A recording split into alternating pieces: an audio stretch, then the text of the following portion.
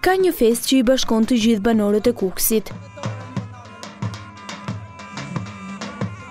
Festa e Bjeshkëve mblodhi jo vetëm banorët e Bushtricës së Kukësit, por edhe zonave përreth me shpresën se do të kenë një turizëm malor më të zhvilluar përmes burimeve dhe bukurive natyrore të zonës së tyre.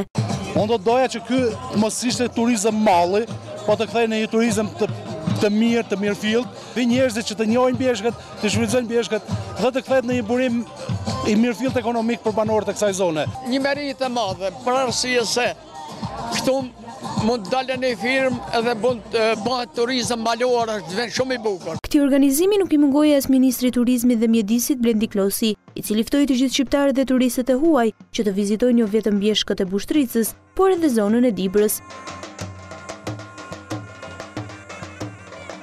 Ministri Kukësit tha se rruga e kombit për turizmin bregdetar dhe rruga e arbrit për atë malor do të bëjnë të mundur që turistët e shumë që vizitojnë Shqipërinë të kenë mundësinë e një oferte të vërtet turistike 12 mujore.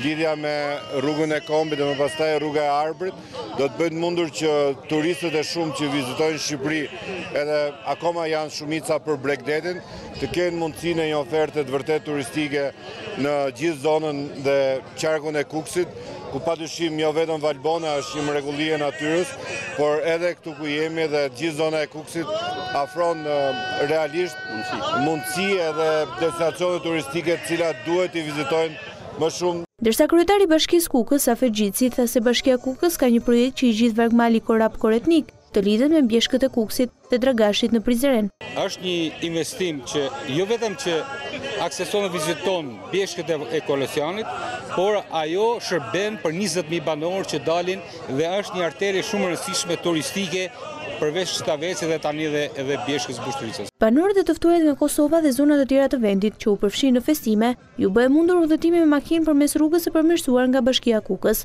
Në këtë event u hapa ajri prodhimeve blegtorale, gatimet tradicionale të zonës, bimëve medicinale dhe veshjeve popullore. Me këtë rast u zhvilluan aktivitete sportive dhe artistike.